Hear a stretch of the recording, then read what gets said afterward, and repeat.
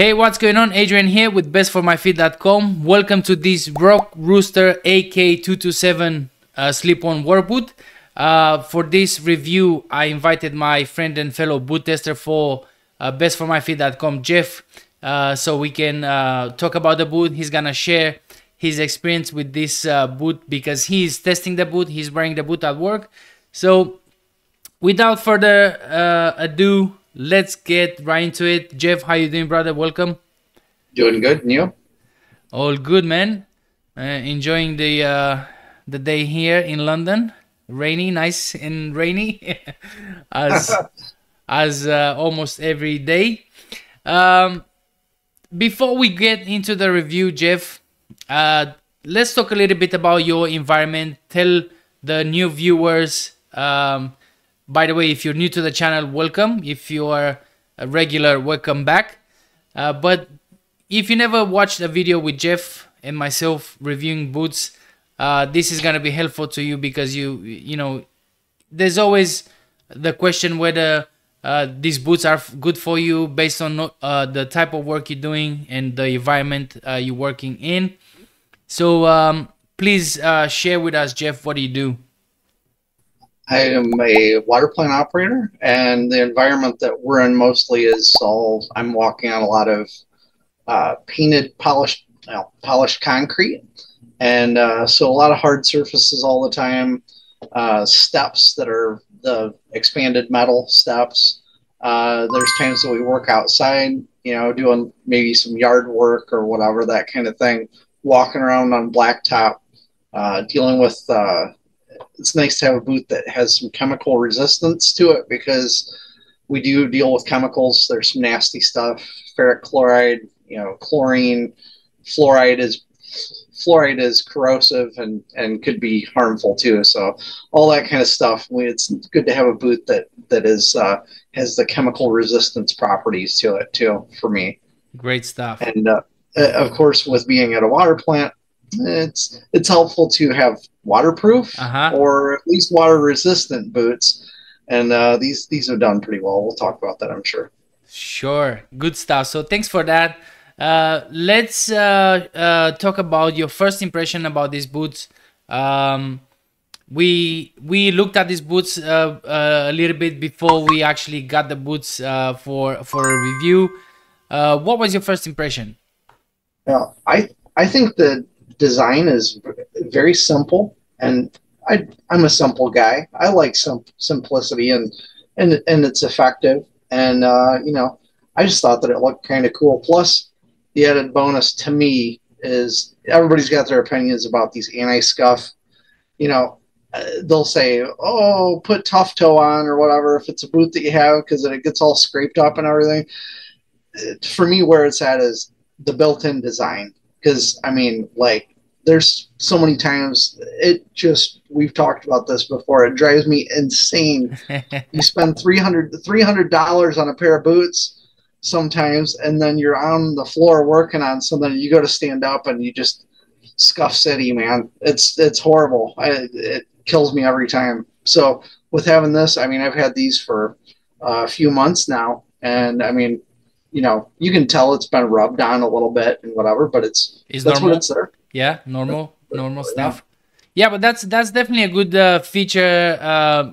Especially like today, I actually said to someone on Reddit to get a pair of boots with a toe cap. Sorry, with the toe cap bumper, because his boots had holes at this area, you know, where the toe is. And I said, well, it makes more sense for you to get a boot with this feature because your boots are gonna last longer. I mean, it's not for everybody. Like you said, many people say, "Oh, put Tough Toe on it," but then makes the boot look like crap. You know, it just looks ugly. Is my opinion. Why do you want to ruin a thing of beauty? Sometimes, I mean, boots can look very nice, and then you put that Tough Toe on it, and you know, nothing against Tough Toe and what they are, but come on. Yeah. What's your thoughts on the quality of the boot? I mean, these Rockrooster boots are one of the most affordable slip-on boots out there with a steel toe cap. For sure. Do they look like they're cheap in the sense that, you know, they crappy, or what do you think? No, I mean, like they could certainly be a lot worse quality. To me, I mean, like it's apples and oranges to compare these versus, you know, my Thorogoods that I have. Those are $300 boots. They're completely different because they're lace up and everything, and it's a different kind of leather. You know, this has kind of got it's got like that waxy feel to it or whatever, but it's a decent thickness leather. It's decent quality. I mean, the lining and everything, the things that they have on this, and the removable insole is nice and cushiony. You know, so I mean, for what it is, I saw these things between in our article that we wrote, between the discounts and things that you can get that they have as promotional deals. And if you look on Amazon or even on their website, just recently I saw these for $85. You know, is out the door, I think, with shipping and everything. And to me, I mean, there's no quality issues as far as on my end, as far as nothing's falling apart, no stitches coming out or anything like that at this point. And then again, I am light to medium duty kind of work. I mean, I'm mostly just walking around in these. I'm not doing a lot of hard labor with them, working a shovel or anything, but they are puncture resistant, I believe, and you know, they got some decent qualities to them for what they are, for sure. Great stuff. And by the way, since you mentioned the price there, you can buy these boots on Amazon. We're gonna leave some links in the description. Also, if you want 15% discount, you can use the code BEST at the checkout if you buy on Rockrooster website. Again, I'll leave you links to all these things in the description or in the comments below. And this, by the way, helps us to buy more boots, to test boots, and to give you honest feedback, genuine reviews. So that's gonna be very helpful for us. So please use the links in the description if you want to buy these boots. You tested the outsole in different environments. Yes. And from what I remember, they're great on slippery surfaces. Yes. Yeah, for sure. These the surface as far as this, it's the anti-slip surface, and it's like I wore it in the back of a restaurant close to us. It's called Bick is the chain, and it's like a diner kind of setting. And I go in the back to grab bacteria samples for work that are required to be run. And there's tile floor, and it's greasy. And with my Thorogoods, I stepped back there, and I mean, it was like walking on ice, just slip city. I mean, I went from the carpet out front to back in the back, and I just, whoa, you know, we really got to be careful walking. And these things are very, I mean, the grip on these, it's like a grippy feel to it. If you feel it, I mean, it's sturdy, it's there, but it's got a little grip to it, and it definitely helped on that tile floor, that same floor. I mean, I walked with no problem on these things. I really liked it. And like another comparison is the other Rockroosters that I've tested, these VAP 2303s I'd gotten after the AK227s.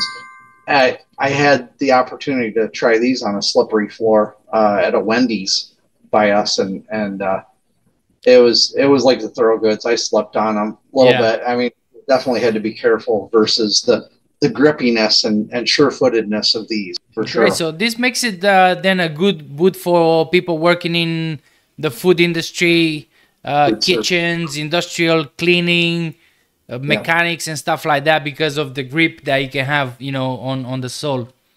Right.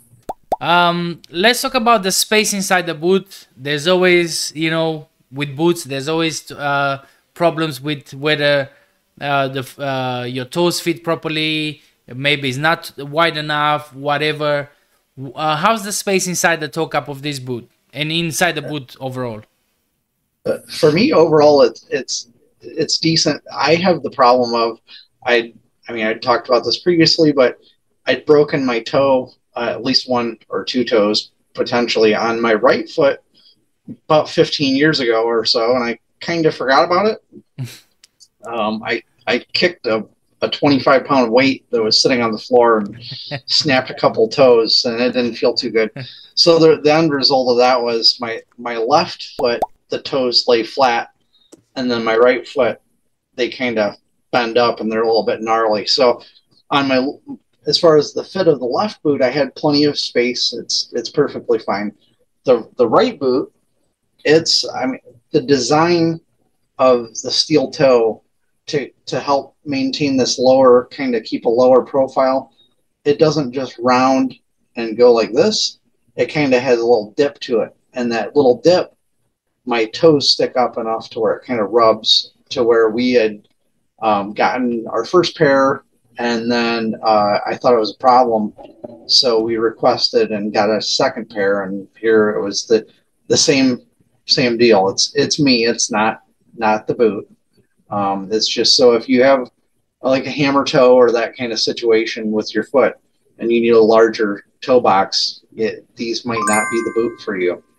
But yeah. I mean, once I got used to them, it's, instead of being a rub of my toe against that little lip there, it's just that it rests up against it, and I've gotten comfortable enough with them.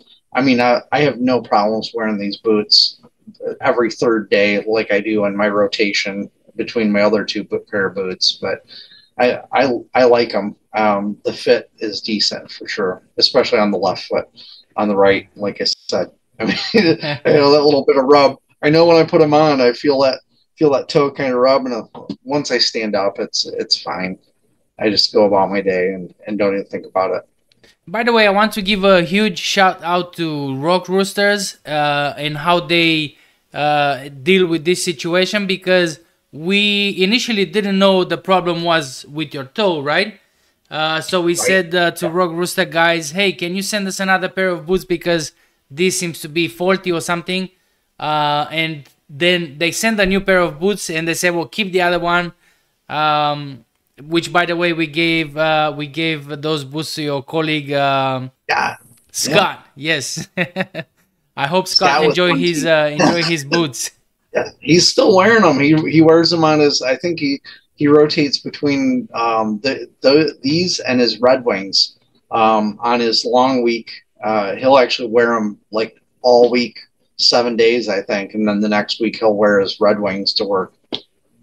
So he says he likes them. The only thing is that if you're not familiar with slip-ons, to try to compensate for not having laces, to try to provide some tightness, it's kind of a rough fit at first. Like he had some rub on his shin area or on the front of his leg from this, and I found the same thing. But after a couple of days, the fabric kind of gets worn down, and the stiffness goes away on that part. But he said the footbed feels great to him. So he always says, yeah, I really like them.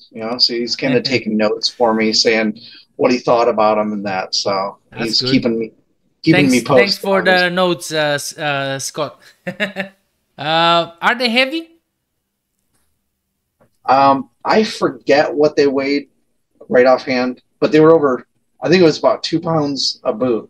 And to me, that's not horribly heavy. It's like midweight, but my Thorogoods are 5 pounds for the pair. So to me, these were not that heavy. But then again, I'm kind of a larger guy, and I've been used to wearing Red Wings for 15 years, and those have all been probably about 5 poundish, for the pair of boots. So maybe it's just that I'm used to it. Some people like the lighter weight boot. They might find this heavy to them, but to me, it's really not that bad. I mean, you slip them on and you just go. Get on the job. Yeah. It's not like I feel like I'm having roller skates on my feet, heavy clunking around or anything. Are they waterproof? We mentioned a little bit about the boots that you might need, or at least it's a plus if you have waterproof boots.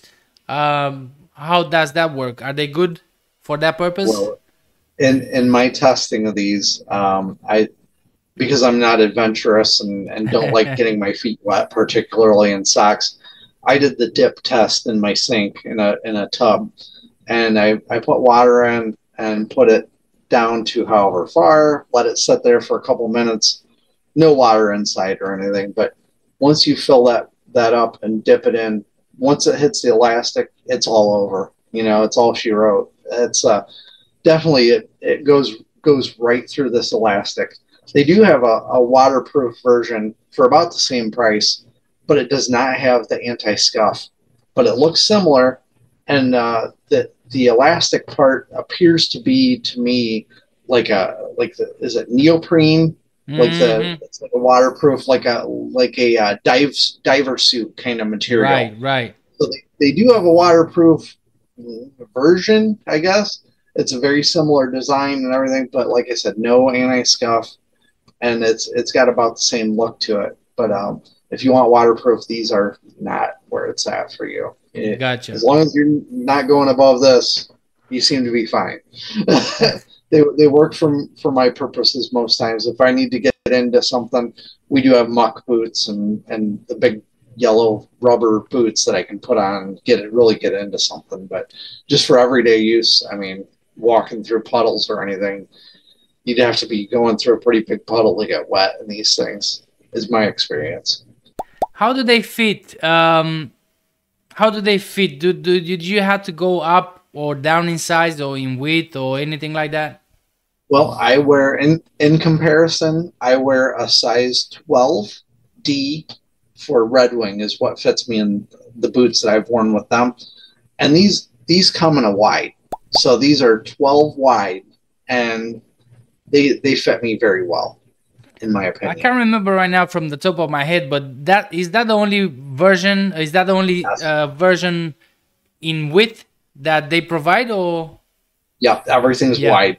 Everything is wide. From what I remember, as far as for these and the other comparable, the variants of these, because they've got not only these, they have the ones that also have the anti-scuff, but I think there's like the soft toe instead of steel toe. Yes. And then there's like that's in black, and then they've got they also make the brown that's a different model, but it's similar. And then there's what is it, wheat? Wheat, or tan or something like that. Wade. Yeah. Kind of to it, but yeah, I mean those are steel toe too, I believe, but all wide from what I remember. Yeah.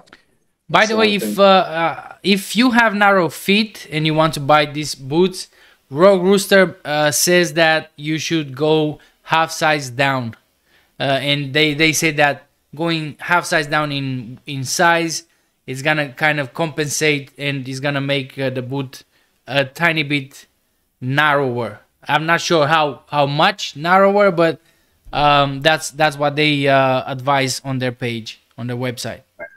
Yeah, and we did have in our review, we did have the size guide directly from them. Yes. Where it shows you can put your foot down and measure with a ruler, and I think they give inches and metric, but maybe use a metric ruler and figure out what, according to them, would work well for you. And my advice would be, as always, buy from somewhere like Amazon that allows returns in case they don't fit right.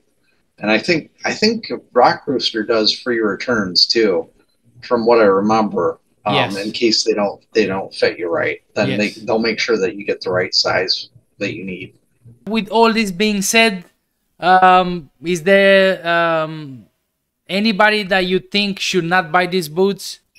These are pretty well all around. I mean, like I said, and with having the defined heel, that doesn't put the restrictions as far as construction stuff, unless you aren't allowed as far as construction for the slip-on, like you've mentioned. But as compared to the other slip-ons that I have, with them being the wedge, there might be limitations as far as these when it comes to going up and down ladders and whatever, that kind of, depending on what kind of job it is.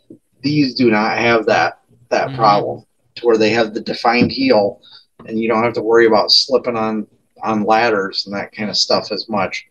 But I mean, like as you mentioned, these would be great for food service. I'd read reviews about mechanics love wearing them and all that kind of thing. So I mean, they're just, to me, they're an all-around great boot for almost anybody, and definitely an affordable price point versus, you know, you look at redbacks on Amazon and they're $250. Yeah.